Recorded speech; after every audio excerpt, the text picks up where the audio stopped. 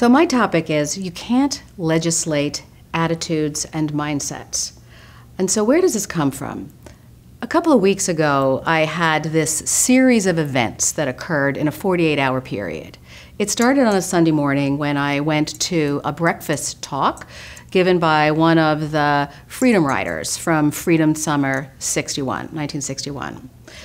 The next day, I was grading essays written by my students, my MBA students, on a diversity case study that they had been asked to analyze. And I was really struck by some of the stories that the women in my class shared about their experiences. I didn't ask them to tell me, but they shared some things that had occurred in their careers that were really disturbing.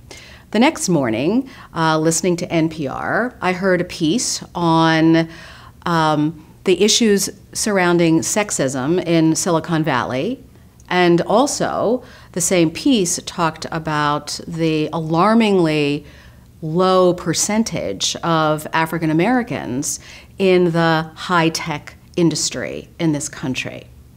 And then a day or two later, the Wall Street Journal did a piece on women in board positions, and that their analysis showed that only those companies where the CEOs were women had a more representative number of women on the boards. And so this took me back to my first HR job, which I did in 1992 when I moved from finance into HR to become a diversity manager for the finance organization. It really got me reflecting on how much has changed, and that it strikes me that perhaps what we do is we view legislation and policies and practices and training as an obstacle that in the workplace we need to find a way to work around.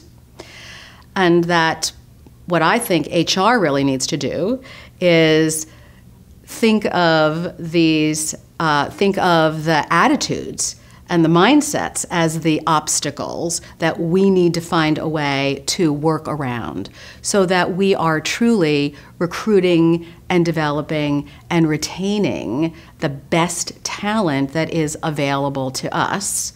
And that if we can't crack this nut in the United States, I don't know how we can ever be successful globally, because the diversity issues there are just far greater and more complex.